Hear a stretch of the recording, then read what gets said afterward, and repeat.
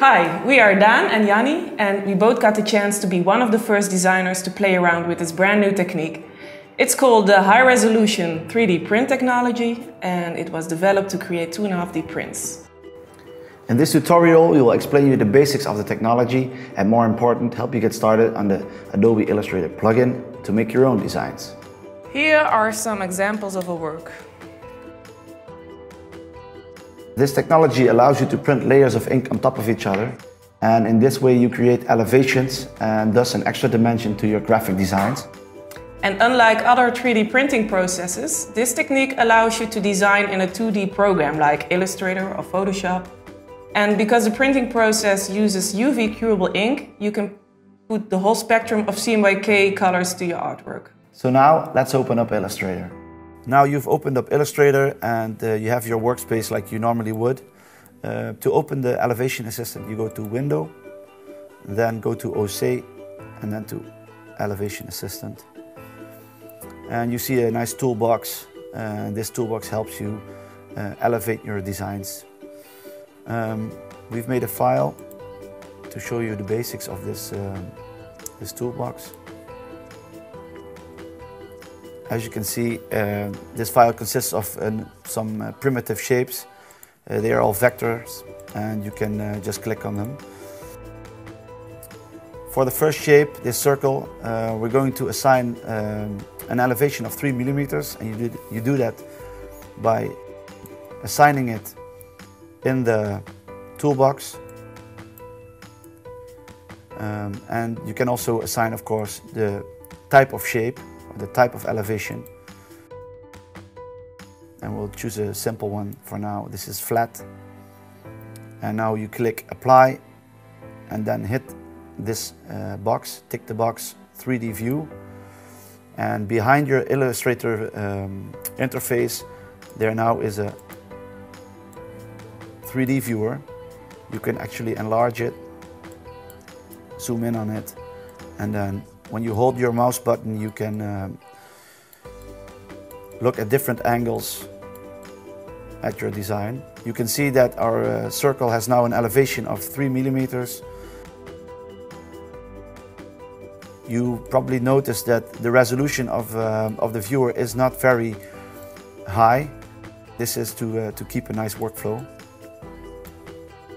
Now let's close it, or untick this box here to close your viewer.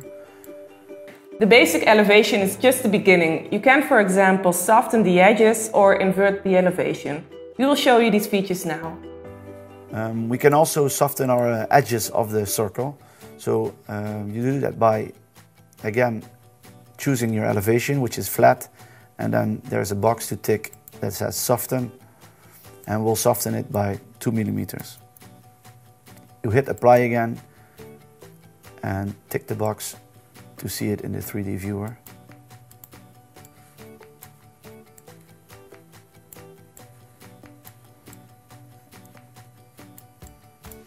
Now you can see that this edge is nice and soft now. In the elevation shape menu, you will find all kinds of elevation methods. We've just used the flat one, but feel free to play around with the other elevation methods like cone, ramp, and dome. When you're making a design, all your elevation information is stored in one layer, and you can see this layer in your layer window. It's better not to play around with the elevation layer when not familiar with the program. So don't lock it or change it. Now, we've just shown you how to elevate shapes, but this technology is HR, which means high resolution. This means we can have very fine textures in our elevation. We could, for example, use swatches or even custom swatches to make surface elevations. First, let's keep it simple. I'll open up a file, a new one, and you can see some basic shapes again. And I'm going to use the pyramid to show you the first example. First, I'm going to have an elevation shape on this by choosing a ramp of 3 millimeters. I'm going to hit Apply. And now I want this surface to have its own texture. And I'm gonna look at my swatches library here, which you can find, of course, in your window here in swatches. And I'm gonna add, for example, these polka dots. And I want these polka dots to be used as a surface texture. And I'm gonna do that right here. I'm gonna choose a type, and that it's either art luminance or area luminance. I'm gonna choose art luminance. I'm gonna set it to 1 millimeter and invert, and then hit apply. And check back on the elevation. So you see our elevation ramp is set and our surface texture is set. And I'm gonna hit the 3D view.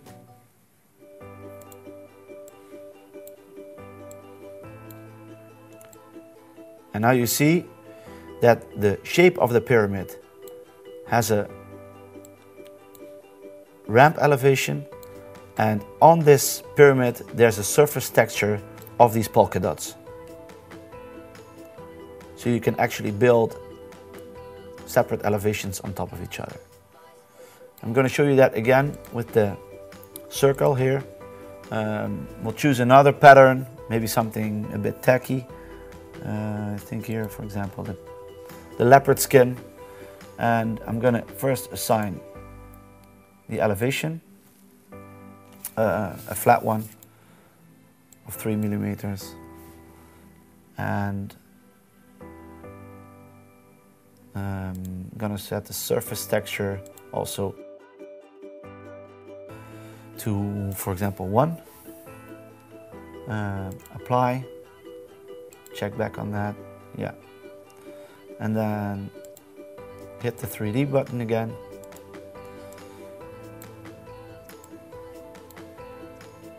And here you can see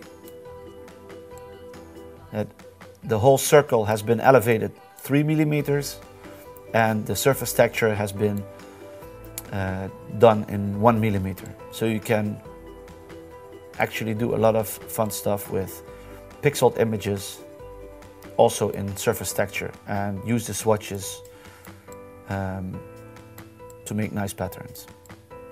When you look at the 3D viewer now, you can see that the whole shape is elevated 5 millimeters, with a surface texture applied on it based on your swatch. Of course, you can invert or scale this texture. I've opened this image of a microscopic view of a leaf, and I'm going to apply the art luminance to this image. I selected the image, and now I'm going to select art luminance in the elevation shape menu, and I'm going to assign a height of 1.5 millimeters. I'm going to hit apply and then watch it in the 3D viewer. And now I can explain how this thing works. The art luminance uses the darker and lighter parts of an image to create an elevation. The lighter pixels will end up highest, and the darker pixels will end up very low, as you can see here in this image. And yeah, this gives you a lot of opportunities to work with photos and to make interesting elevations. You can also invert this process to turn around the darker and lighter parts. And you do that by clicking in the elevation shape menu on invert. I'm gonna hit apply again, and then you will see after it's rendered, it takes some time.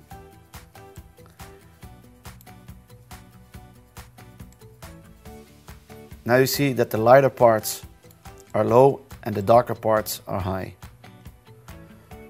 And you can play around with this technique with yeah, every pixeled image you want. The area luminance is a little different from art luminance because it only uses the visible area as an elevation. After finalizing your design, you can export to a special HR3D PDF. Submit this PDF to have your design produced.